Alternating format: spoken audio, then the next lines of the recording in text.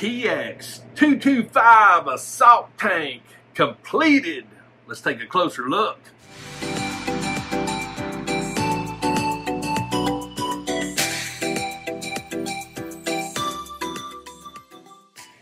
I am so excited right now.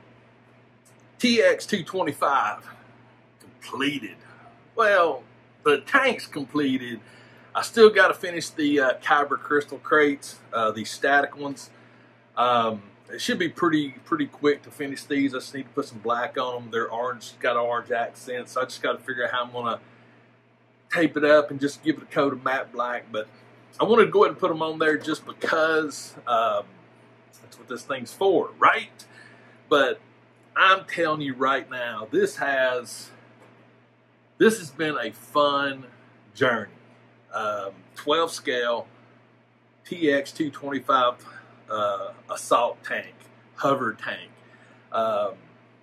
Wow, this has I mean, it's an amazing build. I did make mistakes on it. I did have some issues, but you know what? I'm okay with it. I didn't put a whole lot of finish and like, you know, filler primer and all that stuff on it because I wanted this thing to actually be like it is. And to be honest with you, really didn't have to. I mean, I can see little, you know, scar lines and this and that. I can nitpick it, but honestly, I don't care. But let's take these off for now. I mean, this thing is absolutely amazing. I will put it on the, I'll probably put it on the spinny, get it going, but I wanted just to let you take a look at it static right now because I wanted to go over a few things. First and foremost, with the Kyber crystal crates, take those off. You have 4 removable panels right here that you can take these off, which actually gives you a cargo bed with an actual floor in it that you can actually put troops in. Looky there. So very versatile. So you can actually you can actually set it up a couple of different ways. You can put a couple of these in here to hold one crate. Then, you know, have some troops right here protecting it. So tons of options. More than likely, I will probably statically store this thing like this in this configuration once I get these crates completed. We do have movable guns on the front here. You've got static guns in the front. Got I love the machine gun, machine blaster, whatever you want to call it. You have functional hatches, which is very cool. I will show you the insides, the details here shortly, but this thing is just amazing. So, tell you what, let me get the spinny out. I'll get it spinning. That way you can just sort of see the whole thing as it rotates around, and yeah, I'll be right back. This is the biggest thing I've ever put on the spinny. But yeah, here you go. 360, just let it sort of soak in a little bit. I am so pleased with this. It was a fun build. It was a fun paint. It was a fun weathering.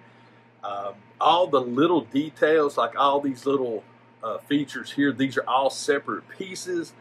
All the pieces that are on the side here are separate. All the ones on the front. Tons of greeblies went into this. I did mix this between FDM and resin. The cannons are resin. The front cannons are resin. This cupola and door is resin. This door is resin. And the interior, some of the seats and panels are resin. Everything else is FDM. It is 20% infill, so it has weight to it. It is very sturdy. The thing I think that I love about this thing so much is the hover tank pilots and drivers, whatever. They really never had anything, you know, from an action figure point of view. Even if you were thinking about like army building or anything like that, there wasn't really a whole lot you could do with them, you know. But this actually gives the troops some character now. As I pose one up, I'm gonna put him on the back right there. So it's something you can actually display and actually really have something cool for the hover tank troopers. So I dig this thing so much. No complaints. I mean, it's one of those builds that you got to dedicate time. You definitely have to dedicate time to it. But it's relatively simple to assemble. I didn't run into any real hiccups. I did have to do some slicing and stuff, especially in this section here.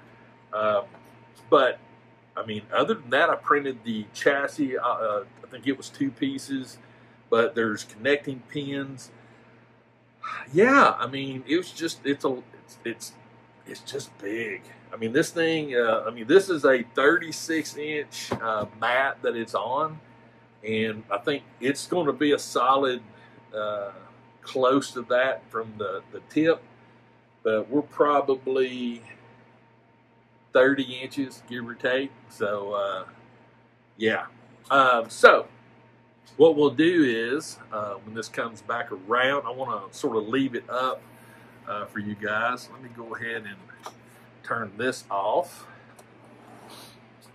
So, it is the top cover and the front panel actually come off. This is a very cool feature.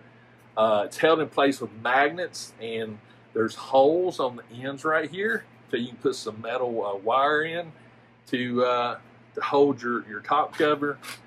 The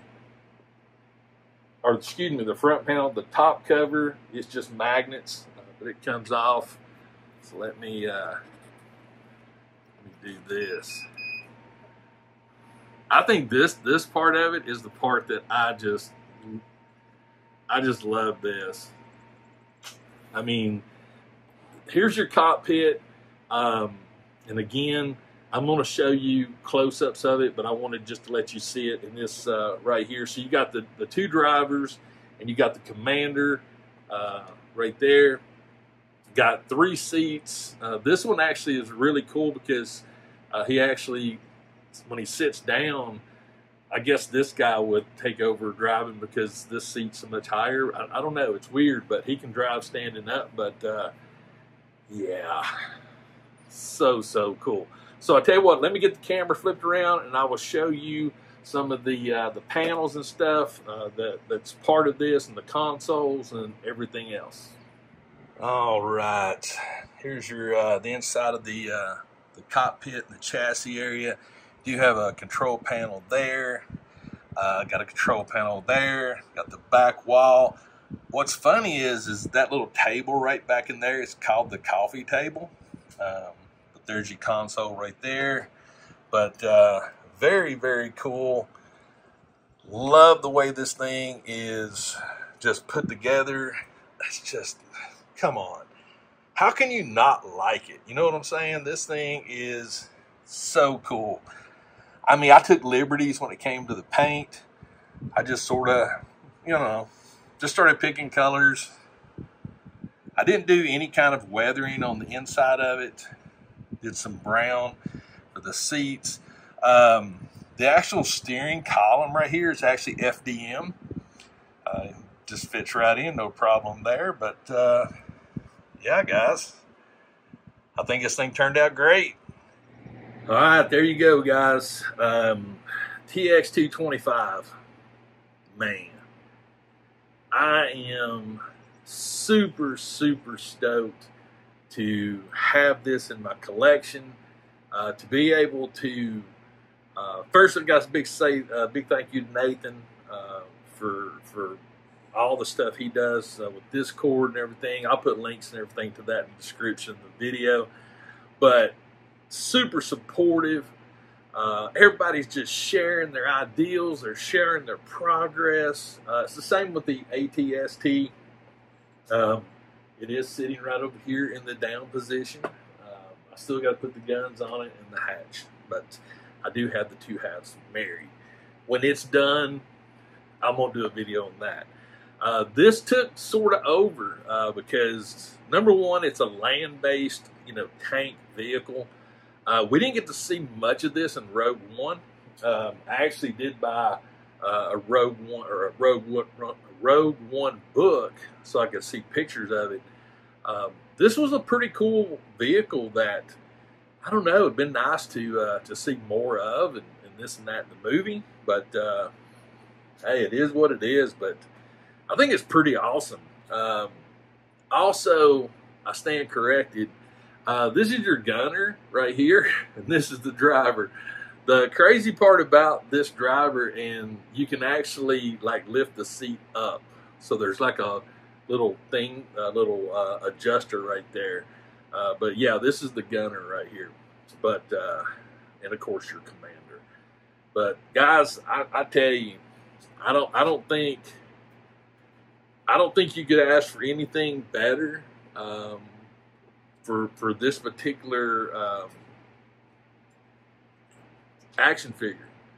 I mean, it's finally we got something. As I try to get this put back together, those magnets are tough. Yeah, this piece comes off as well too, because this piece actually rotates, so you can actually have the commander getting all crazy with the blaster.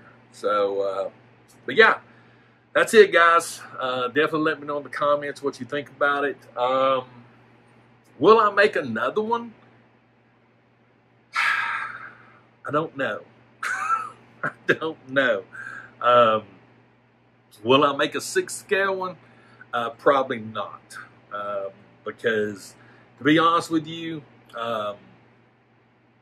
you need a minimum of 3 figures for this to be proper. Okay? I don't even have one hover tank 6 scale figure, let alone will I buy 3.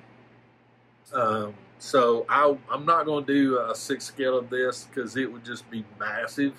I mean, as we look at this one, okay, so this one is 28 inches, 28 inches long. So you figure a 6 scale one, 56. I mean, that's huge. And this thing, width-wise, it's coming in probably right at 13, 14 inches, something like that. So, yeah, that would be massive.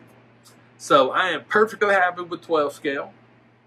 I think this is a beautiful piece. I had struggles when I was painting it, because when you look at the actual book, which I thought I had it with me, but I've got it somewhere else. I think I took it upstairs. One of them is sort of a gray looking, light gray looking, and another one is almost a tannish looking in the pictures. This one actually was a little lighter beforehand, but when I weathered it, it darkened it up. So it is what it is. I'm still happy with it. I could probably come back over and do some touch-ups on it, but I'll be honest with you, I think it's perfect the way it is. I just got to get the Kyber crates, get them painted up, and then that will complete it. But this has been a fun journey. If you guys follow me on social media, you've seen pictures of this as I've been going through. If you haven't been following me on social media, if you click on the more in the description of the videos, you'll see links to all of my social media links on the old interwebs. If this is your first time to my channel, if you want to see more of this, you definitely got to hit that subscribe button, because that way you'll know, because when you subscribe, you're going to turn notifications on. And that way you go, bing, Greg's uploaded a video. If you enjoyed this video, give me a like on it. I definitely appreciate that. Definitely leave me a comment. Let me know what you think about this. I don't think I could be any happier to buy a file and to print something out, assemble it, paint it, everything. I mean, it doesn't get any better than that. Kim actually came down, and today was the first time she'd seen it done, and she was like, wow. So it just makes me feel good to do this, to accomplish something like this. This is huge. Yeah, so you let me know what you think about it. I just don't think I could be any more pleased with it. So, but that's it for this video, guys.